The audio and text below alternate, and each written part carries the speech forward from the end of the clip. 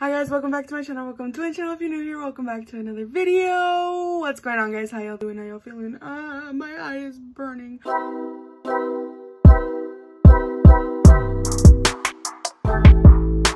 That might be the weirdest introduction to a video that I've ever done. Okay, anyway, as you saw by the title in the video, I'm going to be giving you guys my top 10 best romantic movies in my opinion. If you guys are looking for some, I love romantic or romance, for lack of better words. I am all for it. I'm on it. I have seen so many. It's like my favorite thing ever.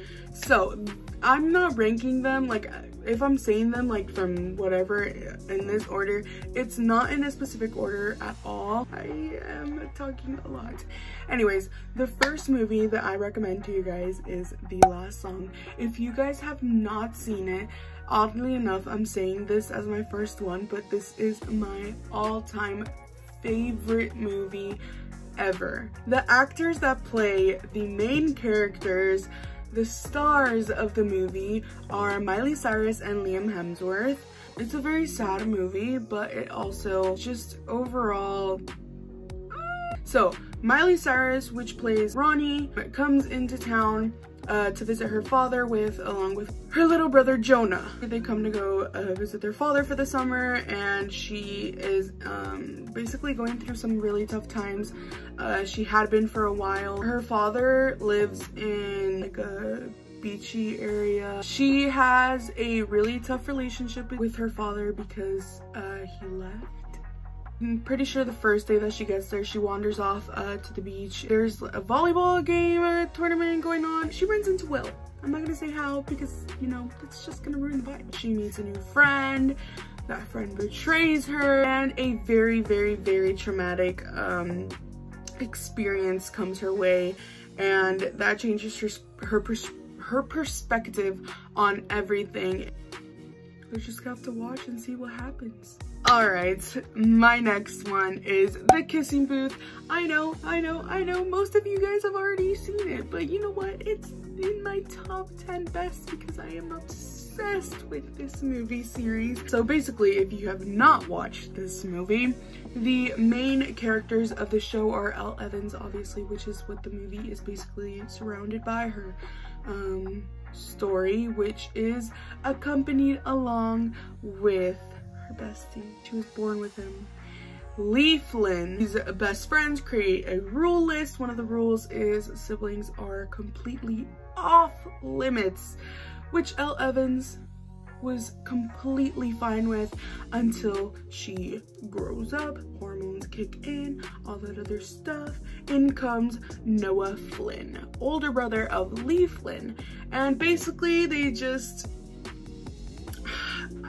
I just can't really say anything because it'll ruin that spark, that moment that you watch it. So go watch it. On to the next. Onward. By the way, The Last Song you can find on Disney Plus, Kissing Booth, Netflix. So the next movie is Falling in Love. And in is like an inn, like a hotel or a motel or whatever. I adored this movie. At first, I didn't want to watch it at all. I was completely avoiding it.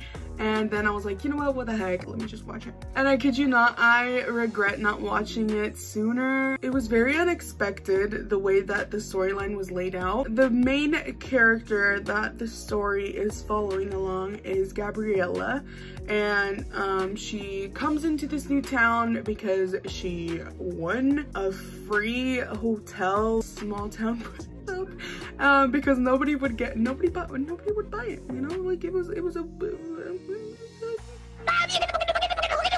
you know, it was something that you weren't expecting, to say the least.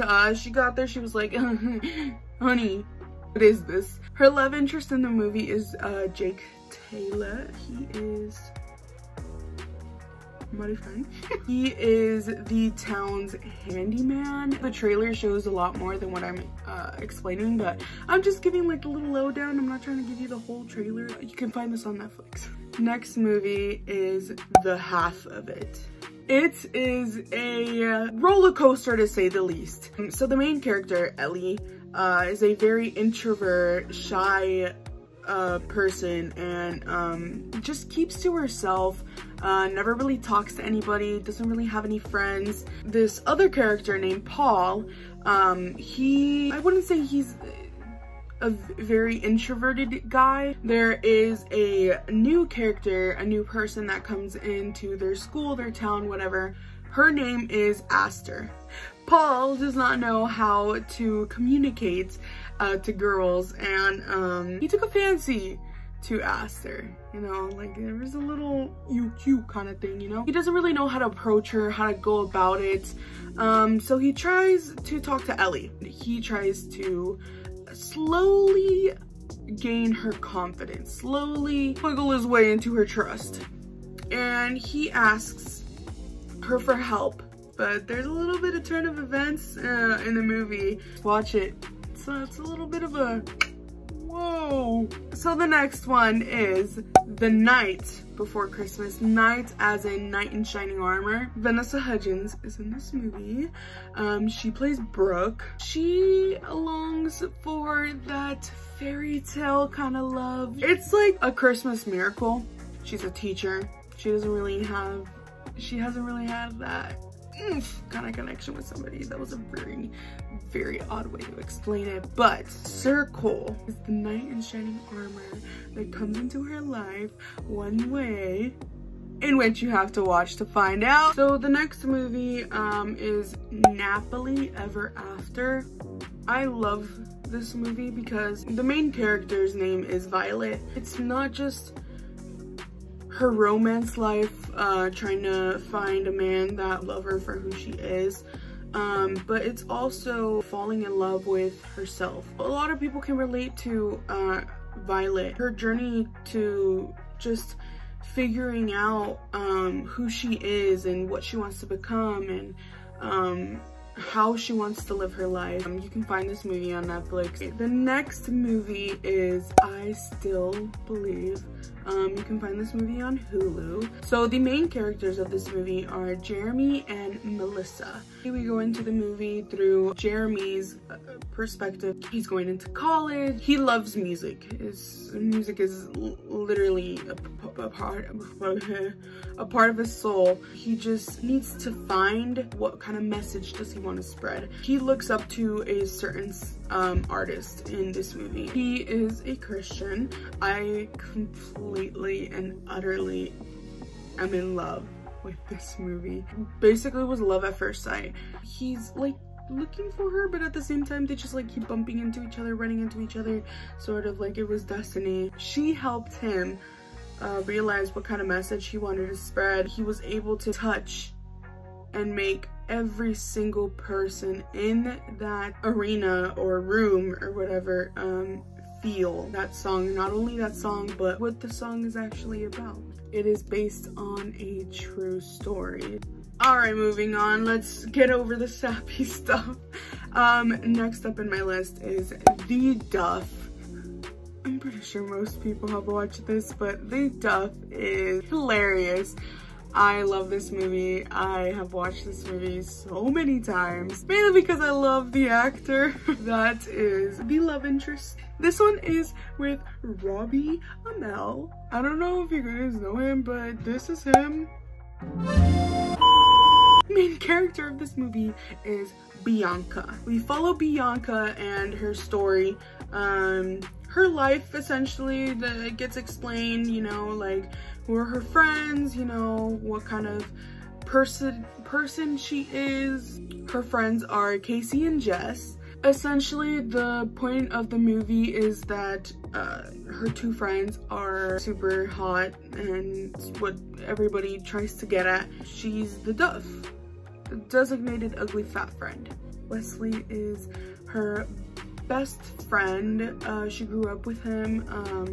They're friends, they're not friends, they're friends. But as Wesley would describe Duff, you don't necessarily have to be fat or ugly. It's just is an acronym. You just are. Designated ugly fat friend. The Duff doesn't always have to be some heinous beast, all right? You're the person that everybody goes to get at your friends. You're the approachable one. She goes through a life crisis, basically, because Wesley would call her that. I'm gonna kick my friends to the curb because I don't want to be a Duff. It's on Hulu. Go watch it. Okay, this next one, I don't know why I love it, and it's Friends with Benefits. You know what a Friends with Benefits relationship is. I watched it on Netflix. The last movie that I am recommending is The Holiday Calendar. You can find it on Netflix. That's beautiful. Love this movie, not only because the Queen Cat Graham is the main character, plays the main character in this. Little old Bonnie Bennett didn't get her happy ending, but in this she most certainly does. She plays Abby in this movie, and she is a photographer, and you know it's Christmas time, and she goes back home to Grandpa, who gives her this special calendar. There's this person whom we call Josh. Abby and Josh were best friends when they were little. She tries to get rid of this calendar for whatever reason, but you know, the calendar is making her life better. Anyways, that was the last movie. I hope you guys enjoyed this video. If you guys did, please give it a big thumbs up.